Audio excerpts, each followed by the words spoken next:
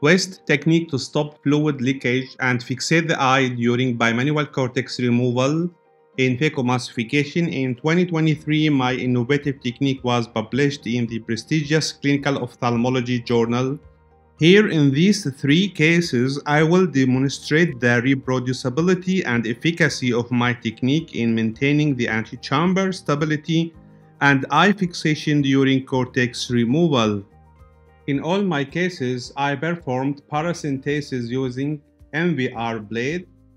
As the irrigation probe was introduced into the anterior chamber, significant leakage could be clearly observed around the insertion site. However, this leakage was immediately resolved upon carefully rotating and twisting the paracentesis with the irrigation probe, demonstrating an effective technique for ensuring a stable anterior chamber during the cortex removal. The same effect was observed when the irrigation probe was shifted to the opposite side port, with leakage resolving immediately upon careful rotation and twisting and adjustment of the paracentesis as it's clear.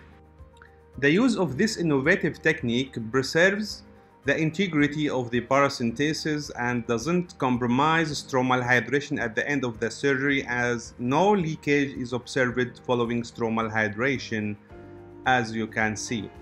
Here is the second case. You can see 2.4 clear core incision, also using MVR to create the two paracentesis after phacoemulsification.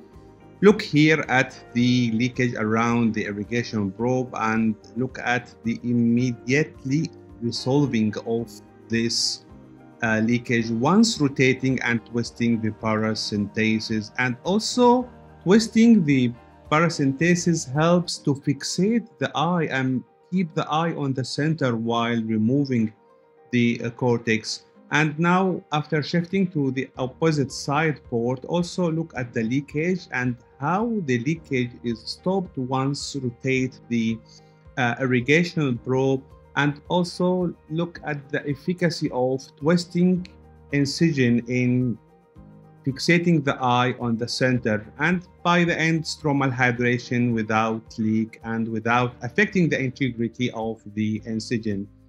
Here is the third case, also using the MVR to create two paracentesis. Look at the leakage. It's very clear and remarkable leakage around the irrigation probe, and it disappeared and stopped immediately once rotating the irrigation probe and twisting the paracentesis. And also look at the eye, it's fixated properly in the center. Here is once shifting to the opposite side port. Khaled innovative technique is very effective in stopping the leakage around the irrigation probe and fixating the eye during cortex removal. And thank you for watching.